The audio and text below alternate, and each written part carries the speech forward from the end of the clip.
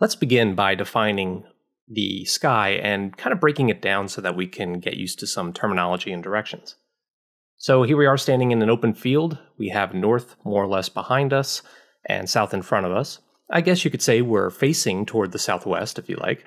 The horizon is just a perfect 360-degree circle, and the sky is suspended both above and below us. And the reason why I've drawn it below as well is because we know from our experience that there are stars and planets that have yet to rise. They'll rise later this afternoon and this evening. So we're going to go ahead and just represent the entire sky, even though we can't see it all. Now, the position that's directly above our heads is called the zenith, and the point directly beneath our feet, we call that the nadir. And if we take a circle and draw it from due north through the zenith to due south and back around again, then we can define a circle that will divide the sky into eastern and western halves. This is called the meridian. And this is going to be a useful reference point going forward. Now, while we're here, I'd like to just describe for you briefly how we can identify the position of any point in the sky from our perspective.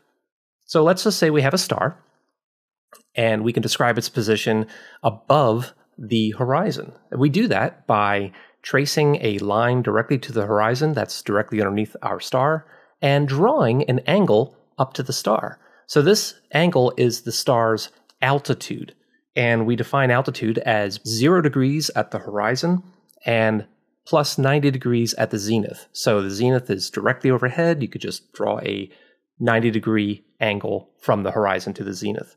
By the way, we can also describe the altitudes of objects below the horizon by using negative values. So it's 0 degrees at the horizon and minus 90 degrees at the zenith. Now we can also work out where along the horizon we need to look, and to do that, we start at due north and we just trace a clockwise angle until we arrive directly underneath our star on the horizon. And this angle is called the star's azimuth.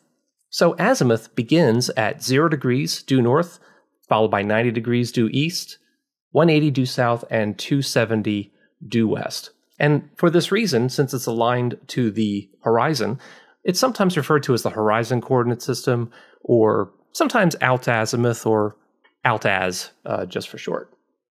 Anyway, if you could lie down, it would look like you're looking up into a giant dome.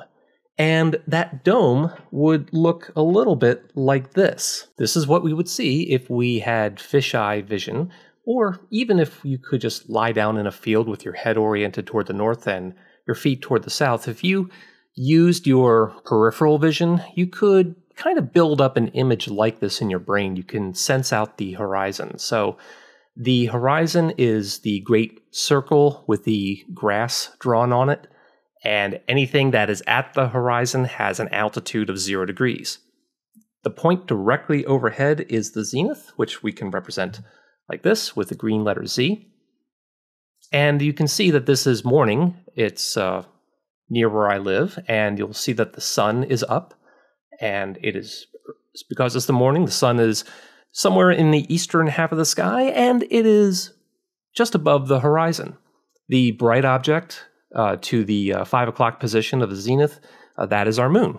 So the moon is high up, but somewhere in the southwestern sky. So let me go ahead and draw the meridian, this green line arcing from due north, arcing upward through the zenith to due south. And again, this is a little bit tricky, but you just want to remember that you are kind of looking into a dome. So the closer something is to the center of our screen, the higher in the sky, or the greater its altitude above the horizon. Okay, well, I don't want to have to make you listen to me talk for 24 hours, so what I'm going to do is just go ahead and speed up time, and we're just going to watch the sun make its way throughout the day today.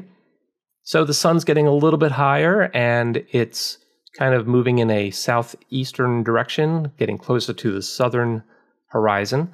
And now you'll notice it's about to do what we call transit the meridian.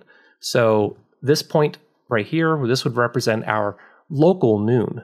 This is not to be confused with 12 o'clock noon, because we use things like time zones and other things to define time. But this is when the sun is at its highest position above the horizon. It is transiting the meridian, so it's at its greatest altitude. And I'm saying it's at its highest altitude because as the day continues, the sun now begins to decrease its altitude as it moves toward the southwestern sky, gradually moving toward the due west, and setting even just a little bit due north. This simulation is being run in August, so we're getting a good idea of what's going on tonight. Well, the sun sets and the stars come out. And the thing to notice here is that we have the stars doing the exact same thing that the sun appears to do. They rise in the east, they cross over the meridian, they transit the meridian, and then they set toward the west. And the thing is that this pattern will repeat itself.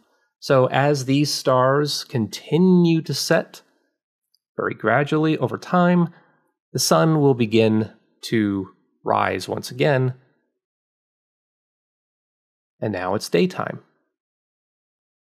So, a new day dawns, the pattern repeats. And it's for this reason that many ancient civilizations, and indeed certainly many ancient Greek astronomers, felt that the stars must be some kind of a vast sphere and not a dome at all. So we have the sphere that seems to be rotating around us, and with this regular predictive cadence, they assumed that this must mean that the stars are imprinted upon a sphere. Well, even though we know that's not the case at all, it turns out that there's something to this idea that's actually still useful to us in modern day astronomy.